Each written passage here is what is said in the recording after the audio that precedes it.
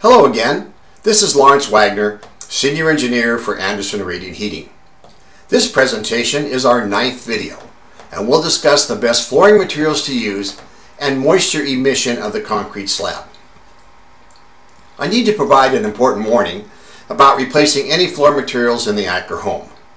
Don't remodel or replace any floor coverings without a hydrostatic pressure test of the radiant tubing and the domestic water system. It is too often the case that a flooring contractor, when not familiar with radiant heat, will replace the flooring material without this consideration. It can result in doing the work again and damage to the new floor should either system contain leaks in the tubing. Another warning: always remember that the vast majority of leaks occur without the presence of surfacing water, and it doesn't take surfacing water to damage the new floor.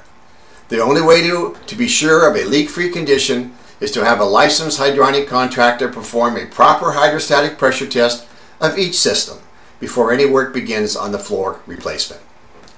Let's talk about R values. At a technical level, R value is the measure of heat flow through the given thickness of a material. The higher the R value, the greater the restriction to the flow of heat. It is only common sense that materials with less R value would be the materials of choice to ensure the greatest efficiency of operation for the Eichler Radiant panel. Many floor contractors are unaware of the R values of the materials and install anything the owner wants in order to secure the job. Both the owner and the floor contractor should take an equal role in installing flooring that is suited for the Eichler heating system. Almost all flooring materials will work for the Eichler home, and I haven't seen a flooring material that completely prevented the introduction of heat. However, some do the job much better in ensuring the best heat transfer and heating of the conditioned space. As an example, when installing carpeting, there is an industry rubber pad called the thermal pad designed for radiant heat. It has an R value of 0.250 and is dense rubber. A bonded urethane pad has an R value of 1.4 to 2.15. This means it is 6 to 9 times more resistant to the heat transfer, so not the best product for the application. Hair jute, which was a common material used in the Eichler, has an R value of 1.25 to 1.94, which far exceeds some of the better padding choices. One can search the internet for R values of common flooring materials to see the information. If you do not have access to the internet, just call us at 408-378-3868. and we would be happy to provide them for you. Always check with the manufacturer that their products and warranties are approved for radiant floor installation. Most wooden flooring manufacturers warranty their products to surface temperatures not to exceed 85 degrees Fahrenheit, which a radiant panel should need to surpass. Parquet and other wooden flooring have been bonded directly to the concrete or over a flexible pad before installation of a floating wood floor. Luxurious wall-to-wall carpeting and rugs of all kinds can be used. The limitation here is to choose the right pad. Exposed concrete slabs with the new epoxy finishes along with VCT tiles and ceramics works very well. Sheet vinyls and linoleum are not recommended because of an adverse environmental reaction of the material to moisture, humidity, and staining from abnormal pH conditions produced by wet concrete. One final suggestion: always keep in mind that if future repairs are required to the systems located in or under the concrete slab and will require penetration of the slab for access, have additional spare flooring materials.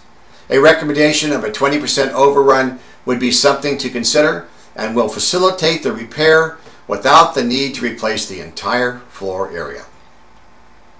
Manufacturers and contractors will insist they need a barrier to maintain the integrity of their products while not caring about the problems for future detection and repair. It is a trade-off, but the installation of a barrier to help mitigate moisture problems is the more common approach and should be installed since concrete constantly interacts with the conditions around it. Temperature, humidity, and other factors all have an impact on the moisture levels in the concrete. The main source of moisture in the Eichler concrete slab is a result from it rising from below the slab. Moisture vapor that comes up usually results from failing to install a low permeance vapor retarder directly below the slab. Unfortunately, Eichler did not install a barrier. Not using a barrier to stop the moisture sets the stage for major problems. Excessive moisture from floor slabs after the installation of a new floor can cause the floor covering system to fail because of debonding of coatings, high pH attack on floor finishes, microbial growth, release of adhesives, and flooring expansion. If moisture issues can be identified and mitigated before the floor covering is installed through a hydrostatic pressure test, corrective measures are much simpler and less expensive than after the flooring is in place. If high moisture is discovered by testing the concrete, then proper precautions should be taken to prevent flooring system failures. Several approaches are being promoted to mitigate moisture-related influences for new and remodeled Eichler projects before the flooring is installed. Topical applications used for moisture mitigation include reactive penetrants, moisture retarding coatings, modified overlays like epoxy-based or epoxy-modified coatings, and dispersive membranes. There are floor covering options with higher tolerances to moisture problems, such as VCT tiles and ceramics that will perform in an elevated RH slab up to 95%. The breathable nature of these flooring products allow moisture to pass through the backing and grout rather than trap it underneath. This method of vapor transmission allows the flooring to be installed with no moisture mitigation, that is, bonded directly to the concrete, as long as the relative humidity test reads 95% or below. There is no doubt that the VCT tiles and ceramics are the best choices for flooring materials that allow the most efficient heating of the home and easy access for future repairs. I am very sorry to say, but as the Eichler home gets older, there will be a need to penetrate the concrete for repair of the radiant heat, plumbing system, waste, sewer, and drain piping, and electrical systems. Don't be caught short without extra flooring materials.